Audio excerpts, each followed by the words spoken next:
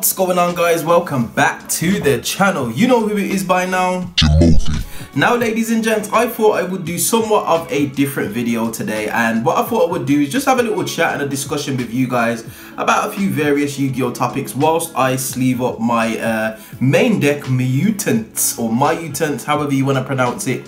I will be profiling this deck on the channel real soon. I'm still waiting on a couple of cards, to be honest, like another Mutant Ultimus, but yeah, definitely a deck I'm going to be profiling on the channel.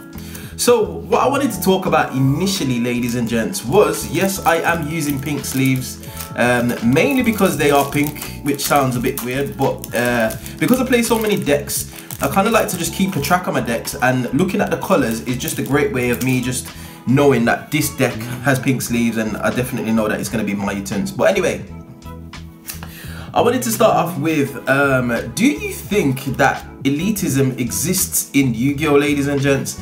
The reason why I say this is mainly because obviously I've done a few deck profiles on the channel, and I do watch a lot of other YouTubers, and what I've been coming across is some really negative comments regarding deck building and deck theory and deck profiles. So I just wanted to get your take on it, and the reason why I say that is a lot of these comments are based around ratios, whether or not it's correct or incorrect to be playing that said card, and it's really negative.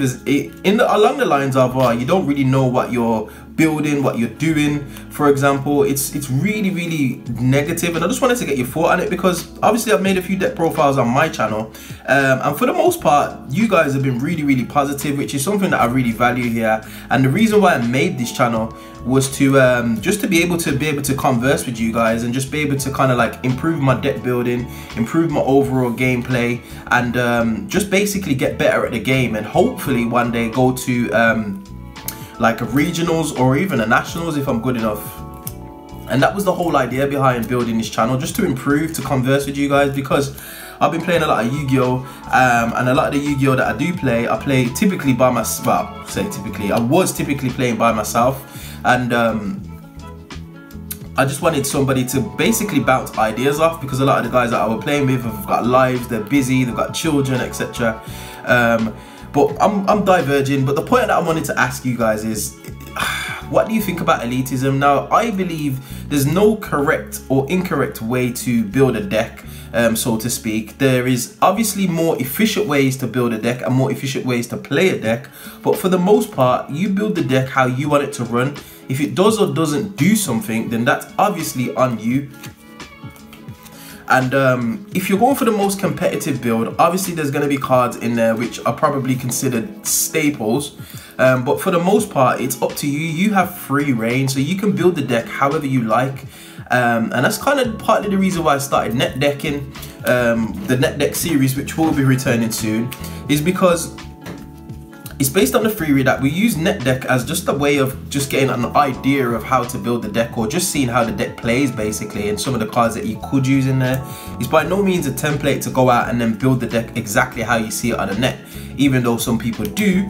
But just the negative comments surrounding it just makes me, it kind of puts a little bit of a tin on the Yu-Gi-Oh community, basically because it's negative. It's just not needed. If it's constructive criticism, that is fine.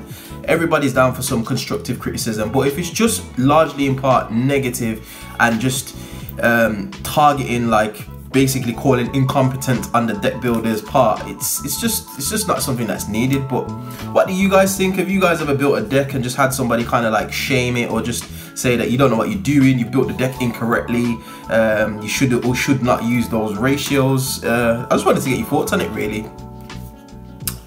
So yeah, but also I wanted to talk about decks. Where do you see the meta going at the moment? I was considering making a video on the top 5 or rogue strategies that we're going to be going forward within the next format, but I'm kind of holding off on that video, mainly because I realized that a ban list is coming up, and currently we all know that Dragon Link is just running away with the meta. I wouldn't say it's probably one of the most representative decks of the meta, but it's not necessarily the most powerful, especially with the way that Virtual World is going at the moment.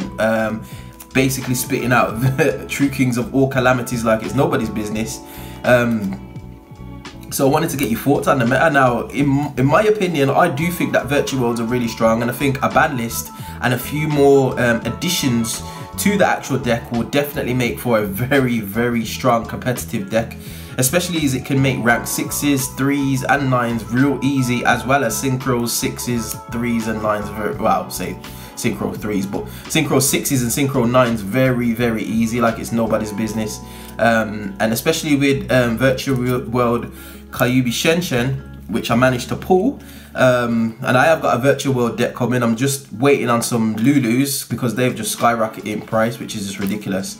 But yeah, what do you think of the meta? I'm quite intrigued as to where we're gonna go from here, because as bad as Dragon Link is, because dragons have got so much support in the Yu-Gi-Oh card game, it's not difficult for them to pivot into a different line of play and being able to combo off into a different style of board. Obviously there's going to be some major hits. In my opinion, I think Alp is definitely going to be a card that's going to be touched on the ban list, whether that's going to be it's forbidden or limited to one. I don't think limiting would do anything to it, to be honest, because typically people only play at one anyway. But I do think it's a card that's been very it's hot on the radar, basically, because of the nature of the card. But I do think that, and as well as Infinite Noble Knights. Now these two decks have kind of been running away with their meta recently, but I do think with regards to the releasing of products, Konami are looking at these decks and thinking, well, we need to either squeeze the last bit of money out of those two decks, or we need to just put a stop to it so we can sell new products to the player base. So yeah, that's where I'm at with that, basically. But what do you think? Where do you think the meta's going? And what do you think the rogue strategies are? Like, I am a big fan of rogue strategies. I love them. I love things that are a bit quirky, a bit out of left field, and a bit difficult for your opponent to read, really. I like decks that do have a unique play style. That's why I like things like Malphys and Appliances, things that are really different. Now, they might not be the most powerful deck, obviously, but the fact that they can do something unique and different is what I like, and not just end on the same old board with Borreload Savage Dragon, Herald of the Arclight, or Infinite Noble Knight Charles and God Phoenix Gearfried and all that kind of stuff. I do like to see decks doing something different. So what would you argue your favorite rogue decks are?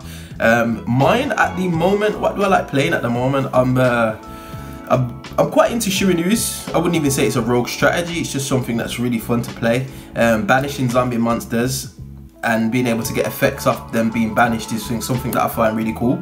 And just being able to mess around with the synchro engine in a zombie style deck is really cool, as well as mixing it with the more notable zombie deck like Doom King Baladrock and Glow Up Bloom and all that kind of stuff. I do think it's quite a fun deck. I also like messing around with Malphys. I'm actually trying to build a Malphy Tri-Brigade deck. Can't even pronounce it. Tri-Brigade deck, and I am just waiting on, I think I'm waiting on a Shirag. I've got the rest, but I'm waiting on a Shirag and probably another Fractal. But yeah, I do like the way that Malphy Tri-Brigades are looking at the moment. I haven't quite refined the build, but it's something that I'm looking at. But definitely get at me with your comments in the comment section on decks that you think are kind of overlooked. Like, definitely the meta does get dominated, and at the moment with the current pandemic, we're seeing a lot of like online play, and typically that's what makes the most noise. But there are decks out there that do bits and pieces. Burning Abyss, for example, that deck is still going. That's crazy how long that deck's been going for. Shadows, Shadows, wow. I love playing Shadows at the moment, and that's partly in fact to Team Kings of Games, which is another YouTuber that I watch. His enthusiasm and just knowledge of the deck just really got me into it and made me just actually want to play it. And it actually does wonders. Especially putting up Winder and just being technical and being aware of your plays and what your card effects can and cannot do. I think it's a fantastic deck, to be honest, and it's really budget as well. The Shadow monsters do not cost a lot. I remember when Shadow Fusion was like £10 in the UK, which is crazy, and now it's like pennies, and it's such a powerful card. But yeah.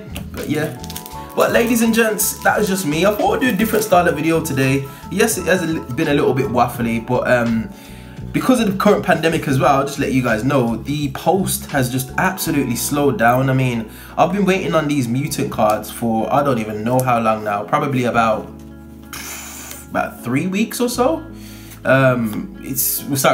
2 weeks or so since Phantom Rage came out. I've been waiting because I ordered a few of these cards, and it's just been so long, as well as a few other cards that I'm waiting on. It's just been so long for these cards to arrive, but hey ho, it is what it is. Well, ladies and gents, that is the end of the video. Like I said, we will have a mutant deck profile up for you guys real soon. As long as I get my next Ultimus, I will definitely profile it, as well as a couple of test hands and maybe a combo video, but we'll see how that goes, ladies and gents. But anyway, we have arrived at the end of another video. If you did like this content, be sure to like, share, subscribe, all of that good stuff, and I will definitely see you guys in the next video. Hope you enjoyed. Peace.